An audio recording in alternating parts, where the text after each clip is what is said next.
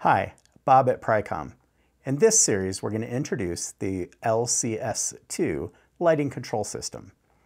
We're going to start with the basic inputs and outputs, such as DMX512 and ArtNET. Then we're going to go to the fixtures.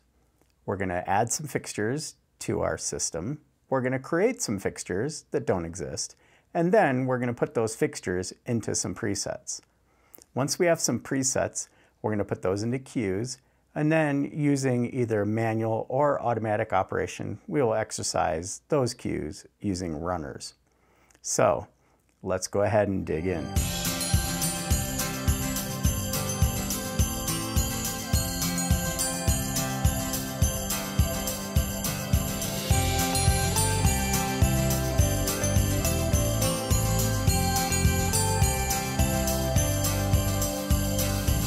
Let's start with a quick walkthrough of the front of the LCS2.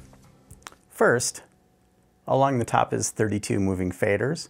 Those 32 moving faders allow us to edit any fixture that exists in a preset.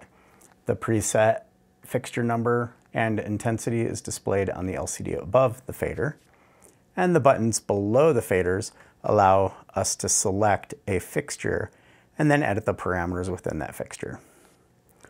To the left is the queue stack. This is a set of runners that allow us to load in any set of queues into any one of these runners and then use a push button to advance it.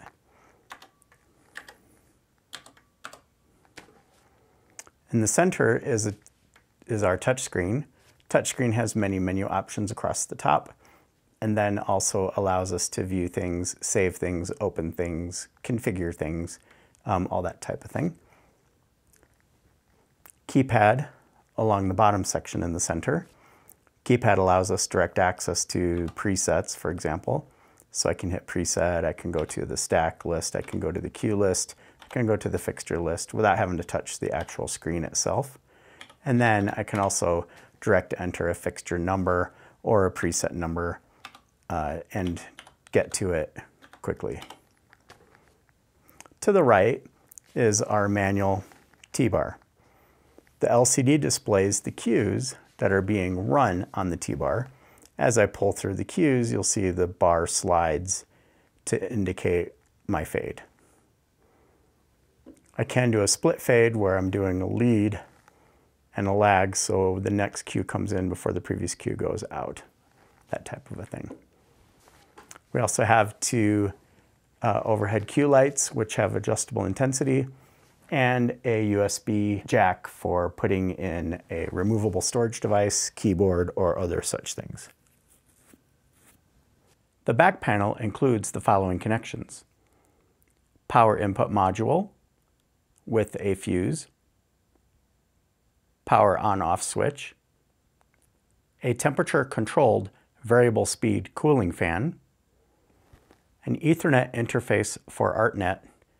There are 8 universes of output from the LCS2, 4 internal DMX512 outputs, labeled A, B, C, and D, MIDI in and out for MIDI timecode, SMPTE in and out for SMPTE timecode.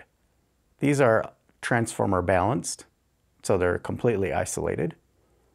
There's also an audio output, stereo audio output, that is balanced, used for sound effects or other things that you want to play back. And finally, a PNET interface. The PNET is used for external GPIO or other relay controlled devices.